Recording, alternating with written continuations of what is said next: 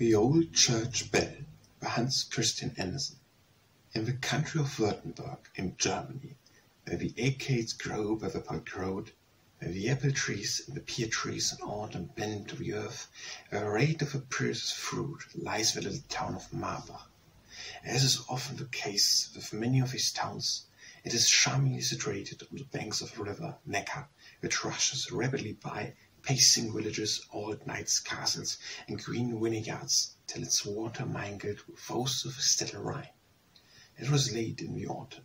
The vine leaves still hung upon the branches of the vine, but they were already tinted with red and gold. Heavy showers fell on the surrounding country, and the cold autumn wind blew sharp and strong. It was not at all pleasant weather for the poor. The days grew shorter and more gloomy, and dark as it was out of doors in the open air, it was still darker within the small, old-fashioned house of a village. The gable end of one of these houses faced the street, and with its small, narrow windows presented a very mean appearance. The family who dwelt in it were also very poor and humble, but they treasured the fear of God in their innermost hearts. And now he was about to send them a child. It was the last hour of mother's sorrow, when there pealed forth from the church tower the sound of festive bells. In that solemn hour the sweet and joyous chiming filled the hearts of those in the humble dwelling with thankfulness and trust. And when, amidst these joyous sounds, a little son was born to them, the words of prayer and praise arose from their overflowing hearts, and with happiness seemed to ring out our town and country in the liquid tones of a church bell chime. The little one, with its bright eyes and golden hair, had been welcomed joyously in the dark November day. Its parents kissed it lovingly, and the father wrote these words in the Bible. On the 10th of November, 1759, God sent us a son.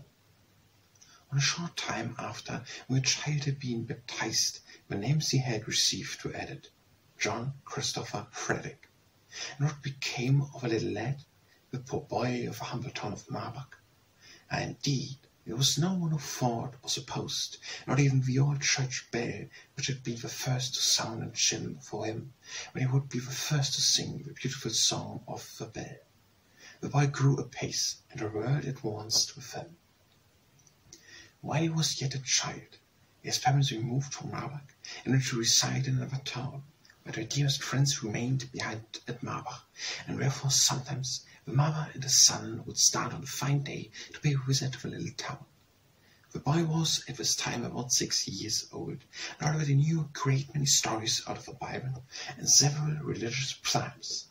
While seated in the evening on his little cane chair, he had often heard his father read from Gellert's Fables, and sometimes from Klopstock's grand poem, The Messiah. He and his sister, 2 years older than himself, had often wept scalding tears over the story of him who suffered death on the cross for us all. On his first visit to Marbach, the town appeared to have changed but very little, and it was not far enough away to be forgotten. The house, with its pointed gable and narrow windows, overhanging walls and stories, projected one beyond another, looked just the same as in former times. But in the churchyard there were several new graves, and also in the grass close by the wall stood the old church bell. It had been taken down from its high position in consequence of a crack in the metal which prevented it from ever chiming again, and a new bell now occupied its place. The mother and son were walking in the churchyard when they discovered the old bell, and they stood still to look at it. Then the mother reminded the little boy of what a useful bell this had been for many 100 years. It had chimed for weddings and for christenings. It had tolled for funerals to give the alarm in case of fire. The very event in the life of man, the bell had made its voice heard. His mother also told him how the chiming of an old bell had once filled her heart with joy and confidence, and that in the midst of the sweet tones a child had been given to her. And the boy gazed at the large old bell with the deepest interest. He bowed his head over it and kissed it, old, thrown away, and cracked as it was, and standing there amidst the grass and nettles. The boy never forgot what his mother told him, and the tones of the bell revelled in his heart, till he reached manhood. In such sweet remembrance was the old bell cherished by the boy, who grew up in poverty to be tall and slender, with a wrinkled complexion and hair almost red, but his eyes were clear and blue as the deep sea. And what was his career to be? His career was to be good, and his future life inviolable. We find him taking high honors at the military school in the division commanded by the member of a family high in position, and this was an honor, that is to say, good luck. He wore gaiters, stiff collars, and powdered hair, and by this he was recognized, and indeed he might be known by the word of command: march, hard, front. The old church bell had long been quite forgotten, and no one imagined it would ever again be sent to the melting furnace to make it as it was before. No one could possibly have foretold this.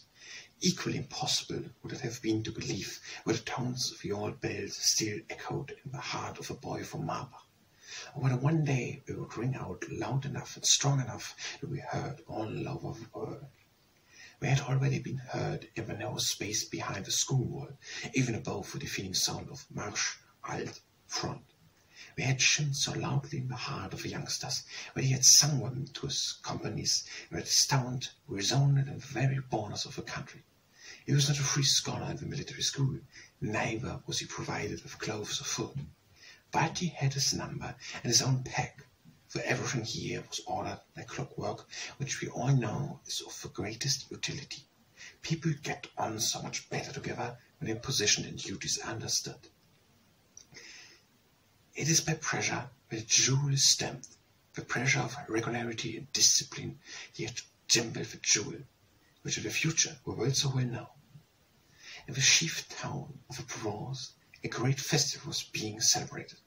The light streamed forth from thousands of lamps, and a rocket shot upwards towards the sky, filling the air with showers of colored fiery sparks. A record of this bright display will live in the memory of man, far before the pupil of a military school was at tears and sorrow. He had dared to attempt to reach foreign territories unnoticed, and must therefore give up fatherland, mother, his dearest friends. All was sank down into the stream of common life. The old church bell had still some comfort. It stood in the shelter of a church wall in Marbach, once so elevated but quite forgotten. The wind roared around it, and could have freely related the story of its origin and of its sweet chimes, and the wind could also tell of him to whom he had brought fresh air, when, in the woods of a neighboring country, he had sunk down, exhausted with fatigue, with no other worldly possession than hope for the future, and a written leaf from Fiesco. The wind could have told that his only protector was an artist who, by reading each leaf to him, made it plain, and that he amused himself by playing at 9 pins together.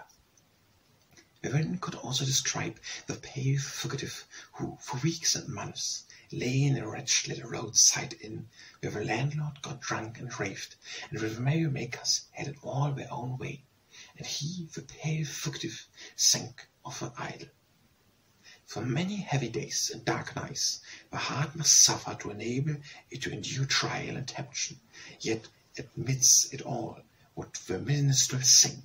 Dark days and cold nights also passed over the old bell, and it noticed them not. But the bell in the men's hearts felt it to be gloomy time. What would become of this young man, and what would become of the old bell? The old bell was, after time, carried away to a greater distance, when anyone, even the warden of the bell tower, ever imagined the bell in the breast of a young man was heard in countries where his feet had never wandered. The towns went forth over the wide ocean to every part of the world. We will now follow the career of the old bell.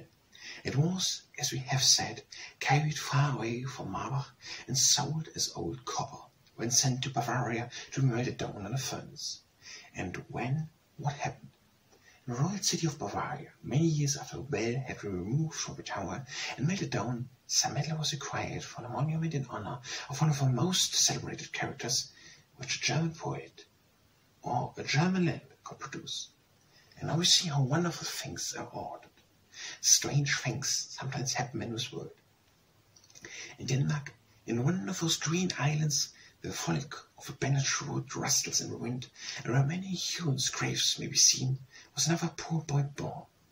He wore wooden shoes, and when his father worked in a shipyard, the boy, wrapped up in an old worn-out shawl, carried his diner to him every day. This poor child was now the pride of his country.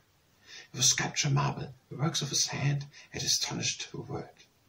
To him was offered the honor of forming from the clay a model of a figure of him whose name, John Christopher Frederick, had been written by his father in the Bible.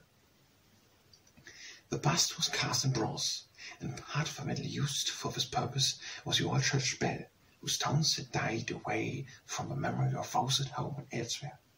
The metal glooming the feet floated with the moon and formed the heat and bust of a statue, which was unveiled in the square in front of the old castle.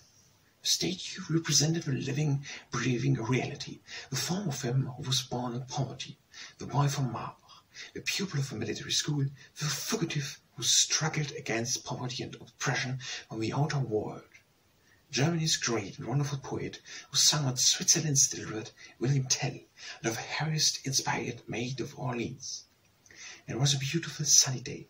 Flags were waving from tower and roof in royal Stuttgart. The church bell were ringing in joyous peal. One bell was silent, but it was illuminated by the bright sunshine which streamed from the head and bust of a removed figure of which it formed a part. On this day, just 100 years had passed since the day on which the chimney of the old church bell at Marburg had filled the mother's heart with trust and joy, the day on which her child was born in poverty and in a humble home, the same who, in after years, became rich, became the noble woman-hearted poet, a blessing to the world, the glorious, the sublime, the immortal bard, John Christopher Frederick Schiller. The end.